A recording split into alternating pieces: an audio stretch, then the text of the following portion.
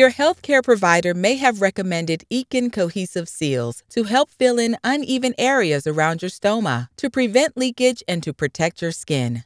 Before applying, wash and dry your hands and ensure your skin is clean and dry.